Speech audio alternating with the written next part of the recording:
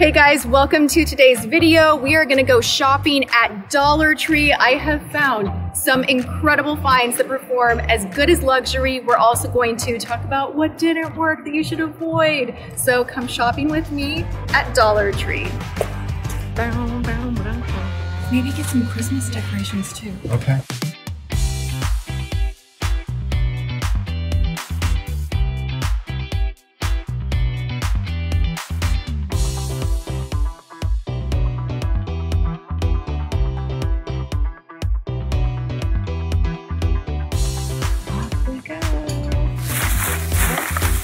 Success. Hey guys, welcome to today's video. We are going to be talking about the very best items makeup-wise that you can purchase from Dollar Tree. Every single item was $1.25. We have some clear hits that are challenging my views on life and what I've been doing with my money at Sephora and Neiman Marcus. Like, there are items that literally are sending shockwaves through my system. I kid you not. I found solid gold. I also found some opposite of solid gold, and we're gonna discuss it all. I went bananas. I bought a ton of stuff. I immediately started swatching, trying, testing. As you'll see in the inserts, everything initially was in its package. I opened it up right away. The things I have in front of me are already out of the package, and I have been investigating. So let's hop on in. We're gonna try and do this in sequence. Spoiler, most of what you see on my face is Dollar Tree.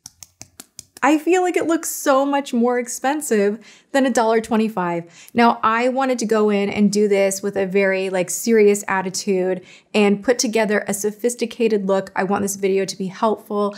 I know that my channel started out teaching you guys how to get makeup for free at the drugstore, throwback to Madness Monday, and that is because I myself started out when I was 18, no family helping me out really. I kind of had to manage on my own, and my whole life was dollar store shopping, whether it was food, home decor even, cleaners, and makeup, shampoo, everything was from the 99, which is in LA. And I just believe you can get things done on a budget. This was probably a way too long intro, but let's dive in. This gem right here, toss it in your freezer. I have a bunch of these. Literally, I don't know, if my family's over, sisters are here, someone's visiting, if you're puffy at all, I have the trick for you. And it is simply one of these guys in the freezer. I have one that I bought at Target, a couple off of Amazon, some bigger, some smaller. I was surprised to see something like this at Dollar Tree. So for $1.25, you too can jump on in to the de-puffing, quick little, just get everything looking more rested trick. And this works really well. It's really nice. Also, absolutely so excited to see this at Dollar Tree, the eyeshadow switching sponge. Oh my gosh, I bought a backup and I'm happy I did. It works great. This is so nice if you want to switch up the use of whatever makeup brush you have on hand. This allows you to not have that moment where you have gone in a deep espresso brown with a crease brush and you go into a lighter shade and then, we've all been there, right? If you have one of these on your vanity, it becomes easy habit to just kind of swirl the brush in here and it removes the pigment. It's amazing. I love it. I'm so confused by this item. Wait a second, the ingredients are on the back. How bad are they? How bad are you? Pretty typical ingredients for a primer. This does have carmine in it, which makes it not a vegan product. Let me shout that out if you wanted to know. Now you do. This is the Be Pure, essentially ageless, Blur Face Primer. And when I tell you a little goes a long way, a little teeny itty bitty bit goes a long way. This is industrial grade blur your face primer. If you go a little too bananas with it, it is gonna be chalky and it will pill and it won't blend in and you'll be like, what the heck is this? But if you use just a very modest amount and you press this in, oh my gosh, I can't believe I'm gonna say this because okay. It is giving Tarte Smoothing Primer vibes. It is giving this one some competition. How? I don't know, but I'm gonna keep using it because I feel like my pores not only velvetized, but filled in. And I was looking in the mirror and I'm like, am I hallucinating because this is working so well. Go get this. It is really, really good. Just do not overdo it because it does have that white cast kind of powdery look if you use too much. Less is more. Okay, I was most excited about that one. I then went in today with some Essentially Ageless. It's a really interesting name for a makeup line, like Essentially, like you're kind of beautiful is also a name. Basically younger. What else could we call it? I don't know. The essentially part just like cracks me up. A little bit younger, essentially ageless. Maybe. This is the Hydrating Serum Concealer. It has a very thin texture. If you use too much, it can tend to feel a little bit waxy, but I did apply this with buffing motion with a brush and it definitely lightened up my under eye circles and went on pretty nice. So if you need to get it done for $1.25, this is not terrible. It's actually pretty good. So this actually did hit my mark of approval. Was it my favorite of the bunch? No, but it was pretty good. The foundation. Not much to say. The foundation was, ooh. Also, the LA Colors Too Cheeky Matte Bronzer. Ooh. We're just gonna keep it moving. Those were absolute duds. Terrible, actually. Beauty Puff sponges. They will allow you, well, see, that's putting on way too much. Oh gosh, these are terrible. Just don't even do it. Just don't. Just say no. Order velour puffs from Amazon. Trust me, way better. I'll link it below. Okay, so that's a pass. Let's get back to some good things. We have the Be Pure Essentially Ageless Blurring Pressed Powder with hyaluronic acid and vitamin C. The texture of this is actually quite beautiful. Now, I could not find a lighter shade at my Dollar Tree. This is the medium, I believe. I just ended up using this kind of as an ombre to my bronzer. I do like doing that sometimes. So you could use this in the crease. You could use it to do a little contour. Powder is powder. Use it how you will for your skin tone. But this quality, I did not mind. Like the feeling of it was quite nice. Blush. I found two varieties at my Dollar Tree. We have the Be Pure Essentially Ageless Luminizing Blush that really did not seem too luminizing. It's quite matte and bright in my opinion. Now this is very pigmented. It says it's infused with Camilla oil, paraben and phthalate free. I mean, they're really doing it for $1.25. They are doing those call outs. I love it. This was a little too light for me. It was a little too, just didn't show up enough, but the texture was nice. What I was surprised that I love so much that remind me an awful lot of Benefit blushes. Sorry, Benefit. I love your blushes, so it's really a compliment, but like, hey, let's get it done on a budget. This little blush right here, Written in the Stars blush, buildable and blendable from Ioni Cosmetics. I believe that's how you say it. No mirror, no fuss. You don't get a ton of product in here, but hey, the price is right. Very pigmented and blended on beautifully. Now let's go to something that is marketed as a brightening color correcting powder, but actually turned out to be a highlighter. And I was shocked when I swatched this because it does not look like it would be a highlighter at all. It looks like an under eye banana powder situation. And it just has so much shine. I was like, how am I gonna use this? And I had a thought to do it as a highlight, but I was worried it was gonna be too icicle and just too silvery and pigmented, but it went on and literally like, I love this. Like, I'm like, yo, what the heck? What'd they do? How did they do that? This is like Hourglass ambient powder from Dollar Tree. Get out of here. This one turned out to be a smash hit surprise for not what it is sold to be. So do not go setting your under eyes with this and do not put it all over the face. You might look like a disco ball. It is a little amped up from, say, an ambient powder, but it's that smooth baked powder that just gives you this really just like beautiful glow. like true candlelit glow. I did use a little bit of this LA Colors matte bronzer. I took this in the crease. I love using a matte bronzer to kind of fan out in the crease. Sometimes I don't wear eyeshadow. I just do this trick, kind of take it down the sides of the nose and set any contour that I've done, or just to have like a little bit of contour going on, and then I'll pop on mascara, call it good. This is really silky and smooth. Make sure you tap off a little bit of the excess. It's a tiny bit powdery, but the color is really nice. And I like this compact. It's so thin, like, oh my gosh, is it a credit card? Is it, I don't know, I think it's kind of cute. You could pop this in your pocket. Not that you would need to, but I like it. All right, solid gold. Okay, this is something I will be reaching for. I want to back up. I'm shocked by how well this blended. I like legitimately blown away.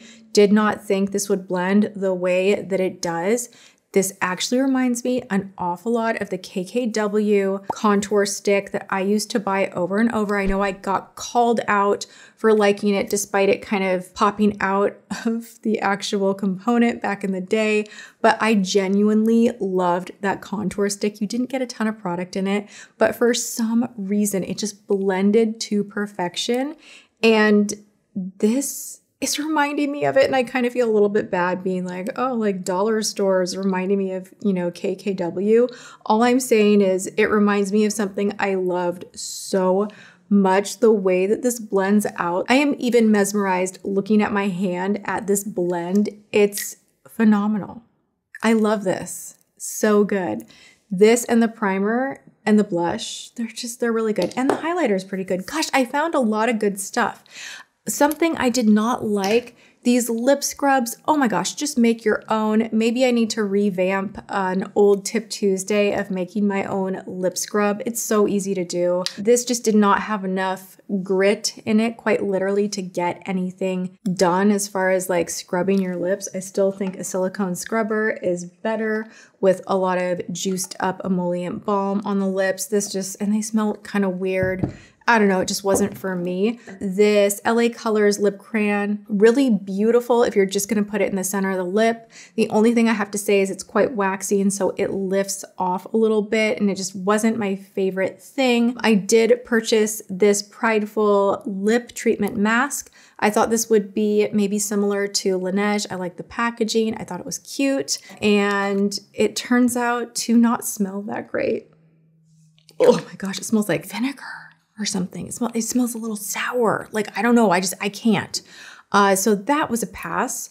And then this LA Colors Shimmer Jelly Lip Gloss. Anything that says jelly, I'm like, ooh, we must investigate. This was a little too oily and emollient simultaneously, where it kind of breaks apart, and the color was just very Barbie pink and quite opaque, so not for me. Let's get back to some good. The brows. Yo. This surprised me. Like, what the heck? I'm gonna be doing like a full face of luxury and bust out like this right here. This rinky dink, teeny tiny, like no mirror. Like the pans are so small, but for some reason this powder went on like a dream. Like perfect brow powder. I'm having a great brow day. It was like not hard to do. I don't know. I really like cheap brow powders. It's my preference. You guys know I like the e.l.f. Bite Size. This is surprisingly a new top shelf item.